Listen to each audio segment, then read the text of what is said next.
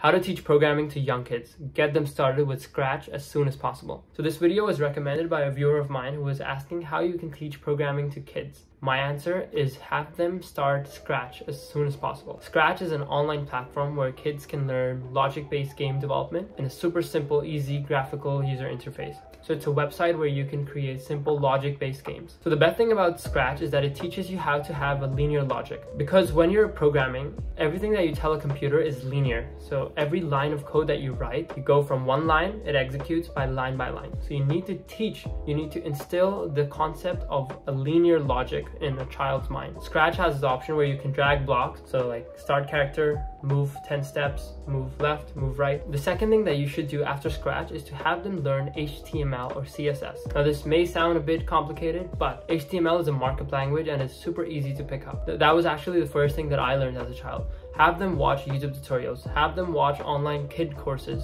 for programming. Even if they don't understand, and make this super clear to them, even if they don't understand anything, just watch the stuff. Have your brain get familiar with the wording, with the concepts there are. Using myself as an example, when I started learning to code, everything just went over my head. Like I did not understand anything that I was looking at or any course or any video I was watching. But you commit to it, tell your child, it's okay, just watch this. I want you to have these concepts, be familiar with your brain, and slowly but surely they'll start to understand all these concepts. A concept of a variable, a concept of a function, and so on. So have them do a lot of Scratch programming and then move them on to like really basic HTML. And this is super basic. Anyone can learn HTML. It's a markup language. You can probably look more information up online. So all these two things that are recommended are for ages from 5 up to age say 10. Anything after that, if your child is super interested in programming and if it is something that you think they can commit to, have them get started with game development. Game development is something that excites every single child in the world because every child plays game. I know of no child that has never played a game. Like everyone plays games. So why not have them create their own games? And there's plenty of software like easy click and drag game creators and so on. Have them engage with that. Have them create a type of application. There's plenty of plugins for Unity or click and drag editors in Unity. Have them use that, create simple games and progress from there.